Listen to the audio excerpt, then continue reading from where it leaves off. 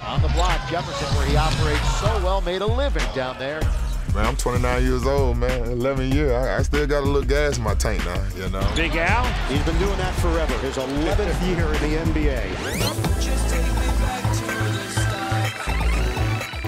Boston was a learning process for me. Coming out of high school, you know, I went in there with an open mind. into Duncan. Blocked out of bounds. Then when I got to Minnesota, being a part of the trade, you know, for Kevin Garnett, I really thought that I made it.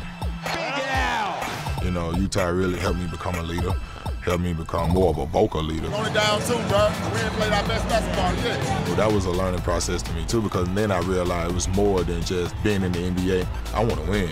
I want to be one of them guys that win.